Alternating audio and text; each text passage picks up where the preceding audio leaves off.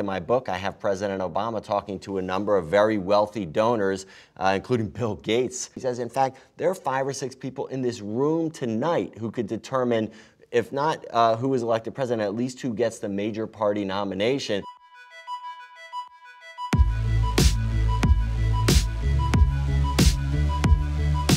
Hi, I'm Raihan Salam. Today, Vice meets Ken Vogel, the author of Big Money and chief investigative reporter for Politico. Ken, tell us about Big Money. Big Money was my effort to sort of show this new political system that we see developing after the Supreme Court decisions allowed unlimited political spending.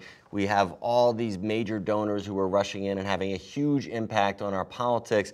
There are a lot of sort of easy stereotypes that evolve around these big donors, sort of their, Machiavellian interest, their secretive nature. This was my effort to pull back the curtain, show readers a little bit about who these big donors were, what motivated them, how this process worked, and what impact it's having on our politics, because it is a huge impact. Big money is about big money in politics.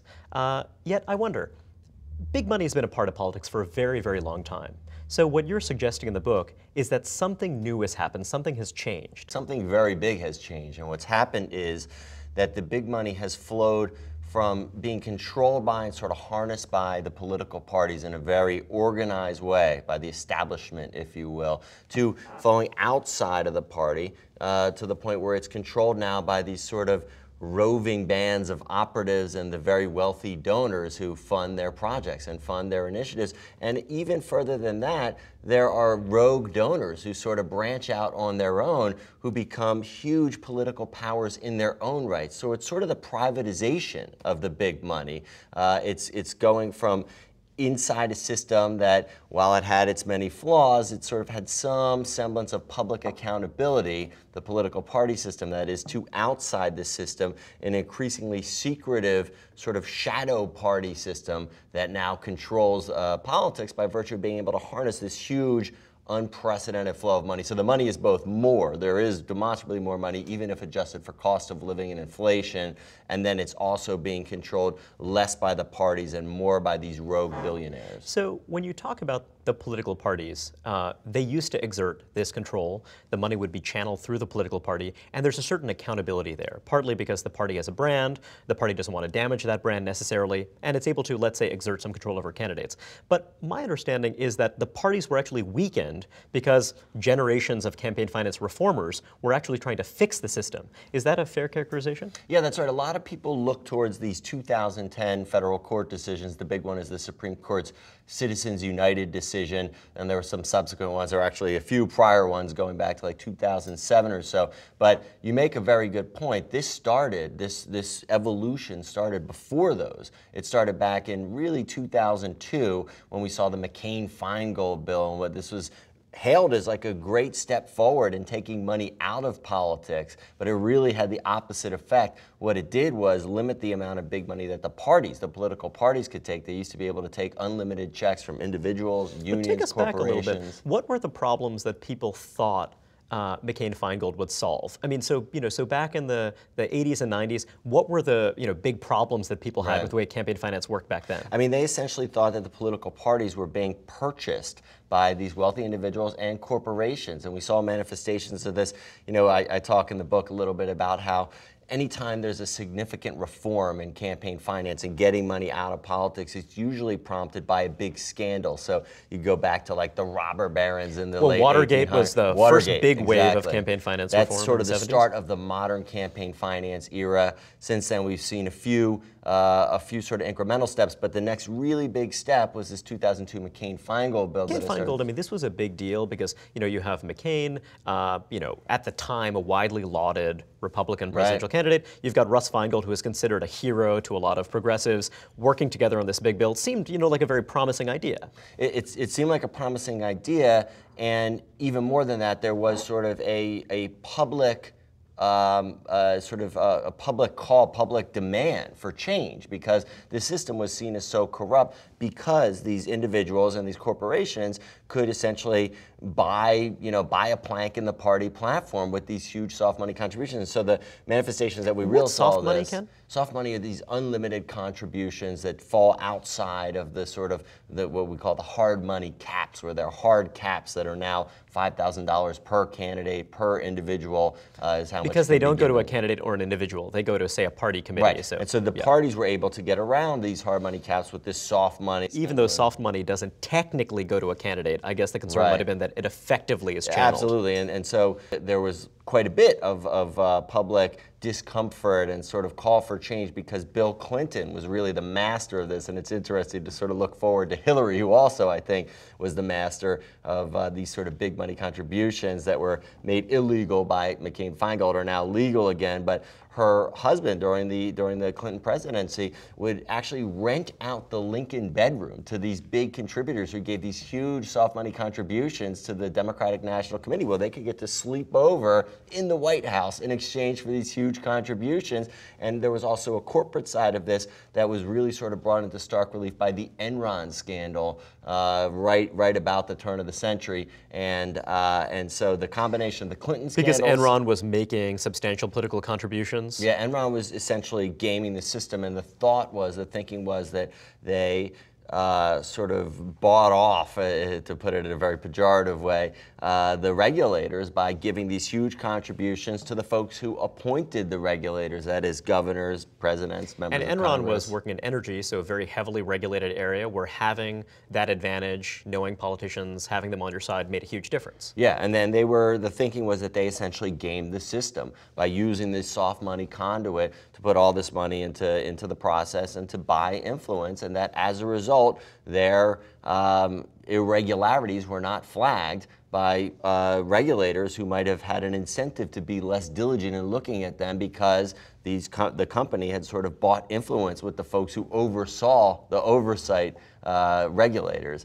So those were the sort of, and there were some other scandals, but those were the two big scandals, the Clinton fundraising scandals, and then Enron that really generated the public will, that generated the political will to pass McCain-Feingold. Well, fast forward 8 years, the Citizens United decision by the Supreme Court struck down key parts of McCain-Feingold. Even before Citizens United, it seems as though the McCain-Feingold regime started to unravel. Yeah, the McCain-Feingold law actually had sort of an unintended consequence that has really been the catalyst for a lot of the evolution of the money from inside the system and outside the system that we've been talking about. By limiting the amount of money that the parties could take, banning them from taking these so-called soft money contributions, well, there were still big donors and corporations that wanted to inject huge sums of cash into the system. They couldn't go to the parties. They started looking for new vehicles outside of the party system into which they could inject this cash. Some of the earlier vehicles were nonprofit corporations set up under the IRS, under Section 527 of the IRS. In 2004, the first presidential election post-McCain-Feingold, some of the most impactful spending was done by these, quote, 527 groups, including on the left. There were a few billionaires who in many ways were like the predecessors of this current mega donor craze that I write about. George Soros, the billionaire financier, Peter Lewis, the recently deceased insurance mogul, Progressive Insurance is his company. They spent around $200 million trying to defeat George Bush in 2004. And then on the other side of the ledger, there was the Swift Boat Veterans for Truth organization, went very aggressively after John Kerry's military service, trying to raise questions about his Vietnam service and effectively undercut what otherwise was really regarded as a big strength for him. So after the campaign, though, because there were still some of these laws in place that restricted how much money could be spent outside of the system, the Federal Election Commission and the Internal Revenue Service started poking around at some of this spending. Donors got subpoenas, it made folks uncomfortable, and so it kind of put the chill on this outside spending because there was a thought that, well, we could end up sort of provoking the ire of the regulators. Fast forward to 2010 with the Supreme Court's Citizens United decision, got rid of a lot of those laws that the regulators would have used to sort of scrutinize some of this outside spending. So it was really it was a free-for-all at that point, and that's where we are right now. So one thing I wonder about is when you're looking at that period in the mid-2000s, a lot of this anger towards Bush, but then also you've got the people who were trying to defend him at the time, it seems that it actually did a lot to shape our current politics. For example, if you think about that Netroots movement, these progressives, who felt that the Democrats in D.C. weren't tough enough against George W. Bush, that gave rise to Howard Dean, and then later you could say that gave rise to Barack Obama. So, you had that piece, but then even before Citizens United, you have the Tea Party movement. You have people who are saying that the establishment Republican Party is corrupt, it's not responsive to grassroots conservatives. So in a way you have in both parties that kind of anger against the party establishment and the party itself. So it seems as though that, did that create this opportunity for other people to fill the vacuum? Absolutely, and the circumstances were right. There was this groundswell on both sides. What there wasn't was this huge cash infusion that sort of allowed, once Citizens United happened and the cash started coming in, it channeled this grassroots sentiment on both sides.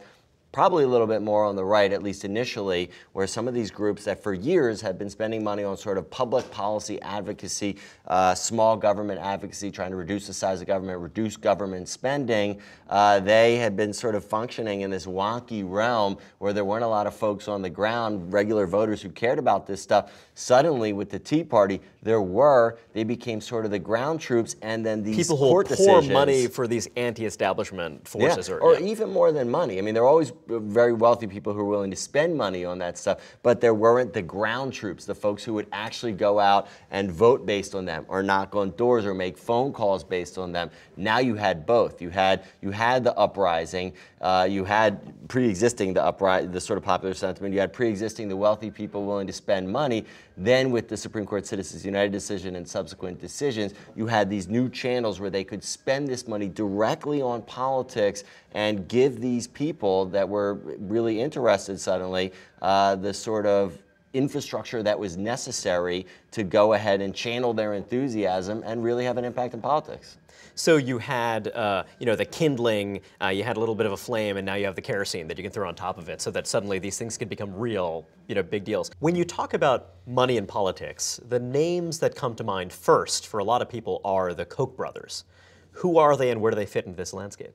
So there's actually 4 Koch brothers, but the ones that we think of when we talk about the Koch brothers from a money and politics perspective are Charles and David Koch. They're these billionaire industrialists whose family owns, it's a privately held company, Koch Industries, and it does all manner of manufacturing, oil refining, chemicals, really has its tentacles, if you will, in all manner of stuff that frustrates liberals because it's really hard to boycott. But for years and years, they had been involved in this sort of wonky academic space where they were libertarians, both small L libertarians and big L libertarians. In fact, David Koch ran for vice president in 1980 on the Libertarian Party ticket. They campaigned on abolishing the FBI. Yeah, they wanted to essentially strip a number of federal government agencies, including, interestingly, the Federal Election Commission, which was just getting its feet under it back then, and they supported getting rid of all campaign contribution limits. So a little foreshadowing there, because now they're spending a ton of money in politics, taking advantage in some ways of the Citizens United decision that allowed big money to be spent in a more overtly political way. This is a shift for them. They, for years, have been more sort of on the academic side, funding think tanks and funding organizations that did white papers. But they saw the Tea Party as an opportunity, I guess? Yeah, so a couple things happened. First of all, much like the Tea Party folks, there's this sort of mischaracterization, I think, out there about like the Tea Party rose up in opposition to Obama. But as you suggested, in fact, the Tea Party sort of groundswell started occurring during the latter years of the Bush administration, when these mostly conservatives were upset with what they saw as unchecked government spending. Well, so too were the Koch brothers upset with what they saw as runaway government spending under the Bush administration.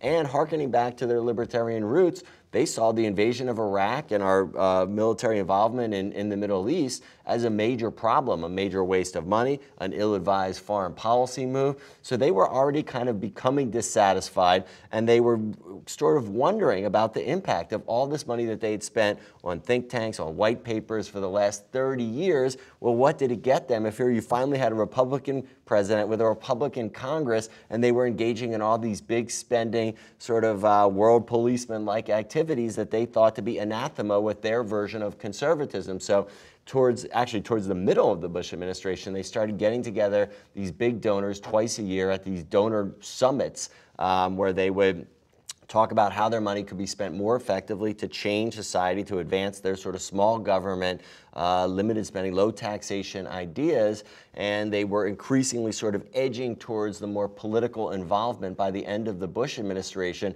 Well, Obama was elected, the Tea Party groundswell occurred, and then we had the Citizens United decision, and they too, with your analogy about the kerosene being poured on the fire, that is applicable to the Kochs. They started spending, they and their donor network, and that's sort of a point that needs to be made, because it's not just them. Their power is that so many conservatives, wealthy conservatives, look to them as leaders on this, and they started channeling their money and their donor network's money into more overt political involvement, and now they have this huge network of organizations that are sort of pejoratively called the Kochtopus, that are engaged in elections from presidential down to like city council in specific targeted races. And so liberals rightly see them as a real rising force, conservatives see them as well, as a rising force in the Republican Party, to the point where they are, when we talked about the shadow party, they are really the center of gravity in the conservative shadow party right now.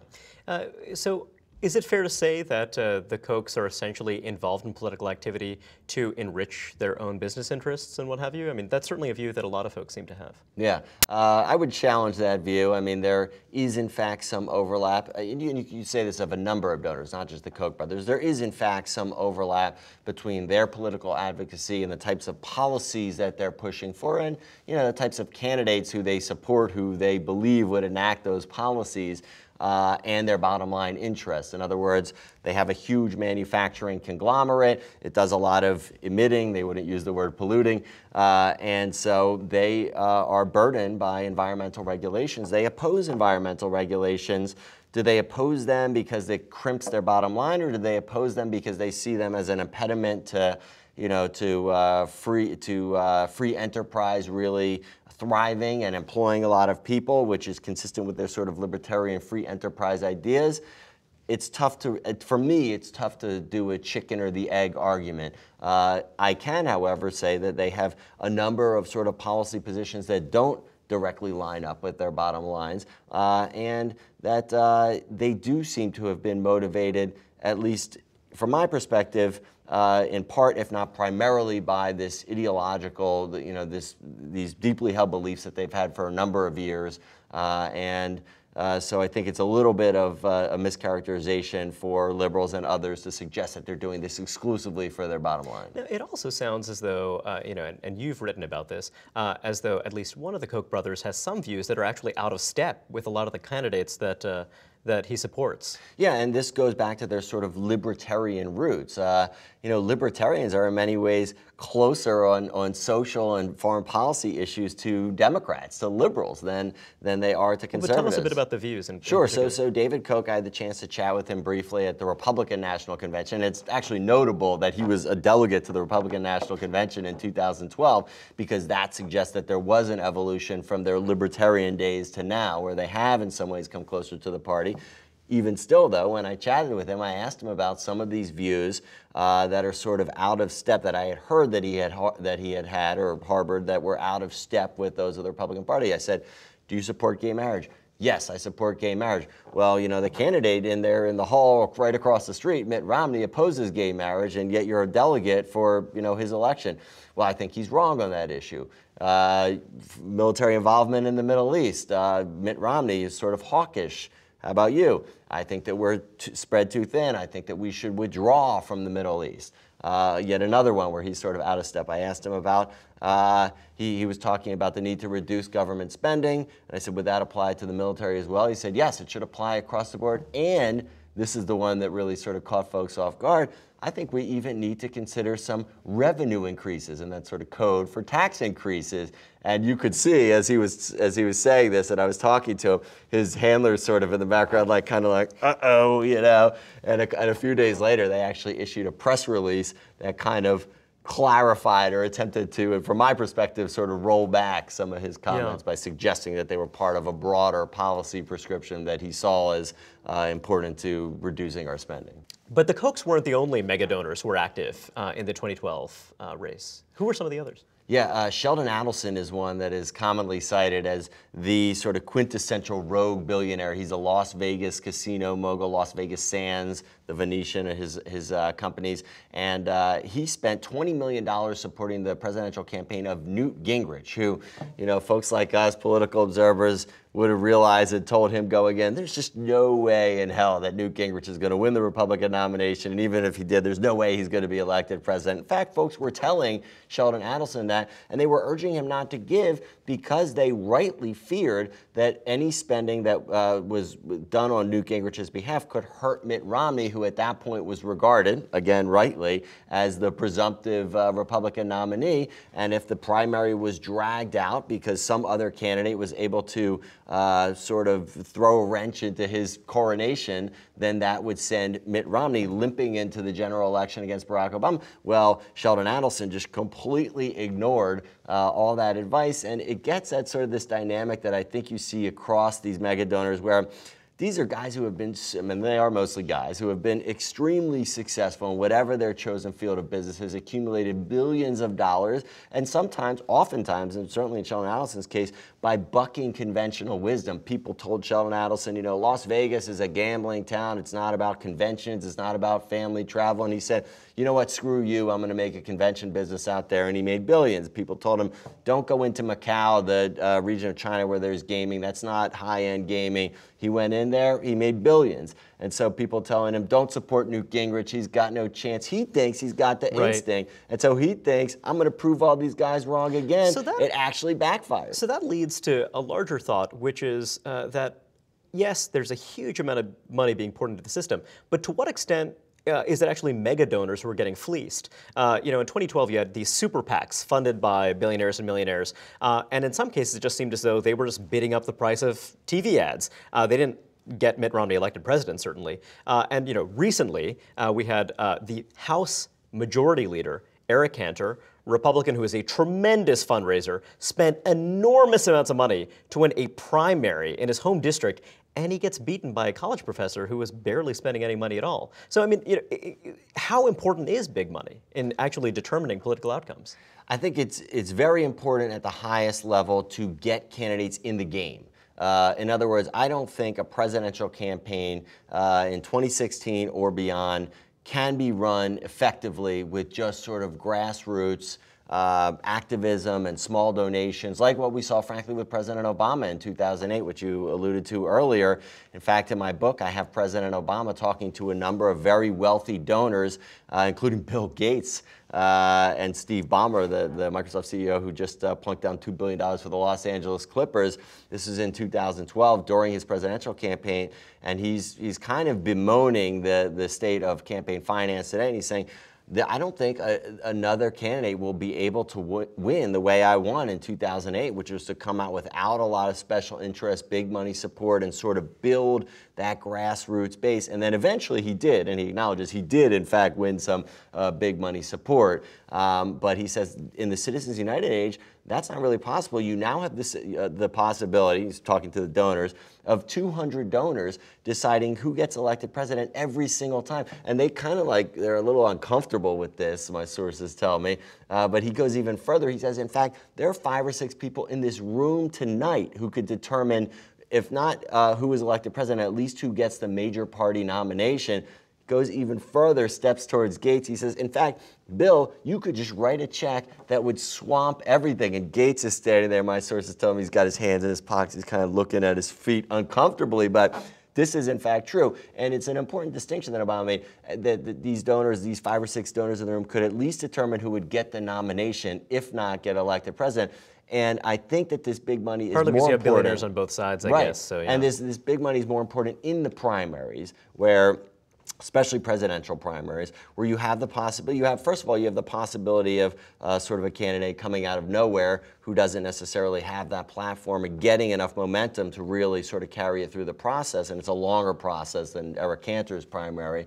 And then second of all, the primaries where we had the battle for sort of the idea and the direction of the party, and this is where you have the potential for, because these are big donors sort of on both sides of the, the Koch brothers side, the small government side, and then the Karl Rove side, the sort of more establishment country club Republican side, where they're really most willing to spend the money. Now, of course, as we talked about, it doesn't always buy results. In fact, we haven't seen it buy results in the 2012 primary that I talked about, in Eric Cantor's primary.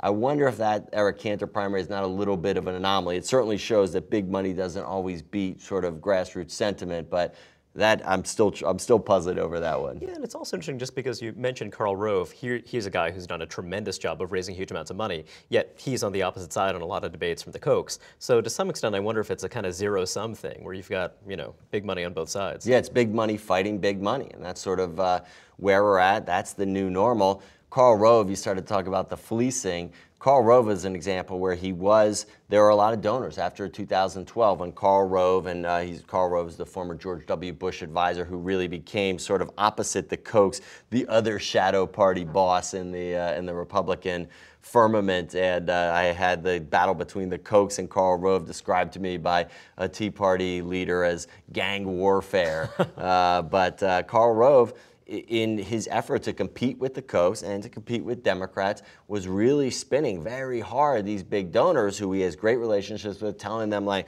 we're going to win, we're going to beat Obama. All I need is that additional $5 million check from you, and then we'll go into Pennsylvania and we'll put up ads there and it will tip Pennsylvania, and then Romney will have the electoral votes he needs to beat Obama. And, looking back on that in hindsight, there was no way that they were going to win Pennsylvania, that Romney was going to win Pennsylvania. And a lot of the spinning that Karl Rove did about the sort of shifts in the polling was shown to be, again, with the benefit of hindsight, maybe some would even say it was shown to be at the time to be totally flawed. And so there are a lot of big donors who wonder, hey, was Karl Rove, was he so misinformed that he actually believed what he was telling us, or was he lying to us? Was he fleecing us, as you put it, to get us to write more checks? Either way, it doesn't redound to his benefit to have people thinking that. I have one last question for you, Ken. So you mentioned before Steve Ballmer paying $2 billion for the LA Clippers. If he had decided to spend that money to buy the next nominee of both major political parties, do you think that would be enough, $2 billion? I don't know now. I think in 2012 it might have been, but again, because we're really at the dawn of this new era, I think that the sums that were spent in 2012 are going to look quaint in 3 presidential elections in 12 years. So the question was put to me when I was putting together this book, Sheldon Adelson, he's worth $40 billion now, and people are like, he spent $20 million trying to elect Newt Gingrich. That's so much money. But someone was like, well, if he's worth $40 billion, why didn't he spend $1 billion if he really believed in it? And I do wonder that, and I do think that it's a little bit better than shouting at your TV, which right. is what most of us do. I mean, it's essentially the equivalent. And the answer that came up with as to why he didn't was that some of the folks who were sort of trying to reason with him about how this would actually have a deleterious effect, a backlash on the party, they may have gotten through, or maybe it was just because it was so new and he's spending all this money, he felt some kind of hesitation. Either way, I see both of those potential impediments to the $2 billion, independent expenditure by a Steve Ballmer type. I see both of those falling away in 2016 and 2020. So you may very well be able to answer that question about whether $2 billion could buy the presidential nomination. Thanks very much for joining us, Ken. Yeah, it was my pleasure.